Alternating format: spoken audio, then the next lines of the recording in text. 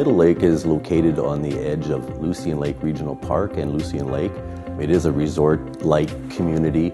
We walk down from our houses to the park and have ice creams at night, stuff like that. There's also a retirement home situated on the edge of the lake.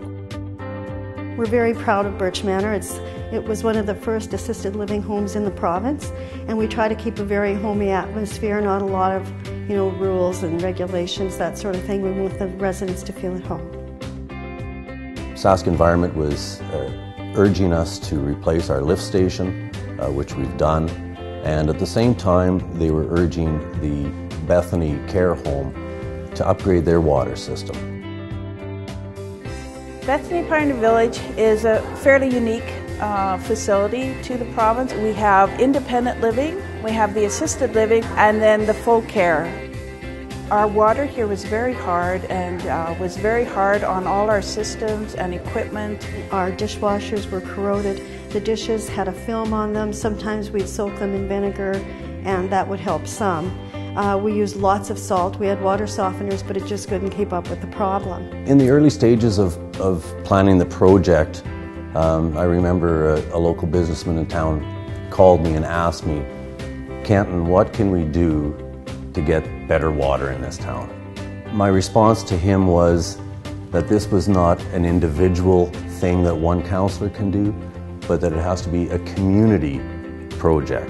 And it just made sense to our community, looking at our plant and the age of it, to apply for a grant and implemented the new plant for not only our community but for the care home as well.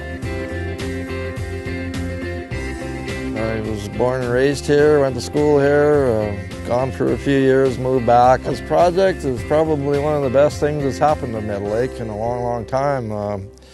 We had a system here that was probably 40 to 50 years old maybe. With the new water system, we should be set up for many, many years to come.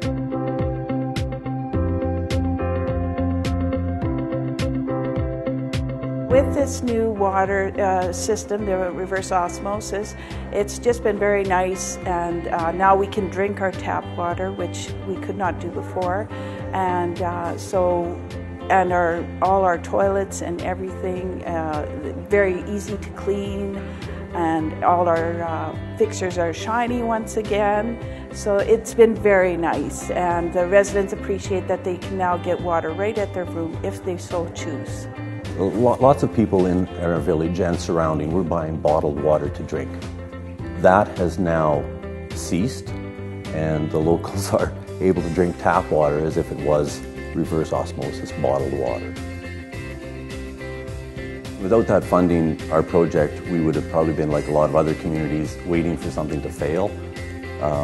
The funding gave us the ability to mathematically afford the project. Like they're big numbers, and I know for a small community, and there was a lot of coffee shop talk, if you will, about what our water and sewer rates were going to be in the future. So between all of the grants and programs that were in place, it was the deal breaker whether we went ahead or not.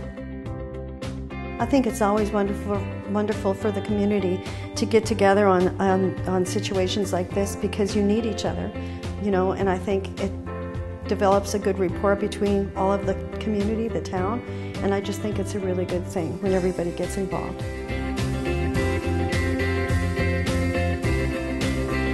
It's phenomenal. It makes me feel at ease. It's meant everything to us.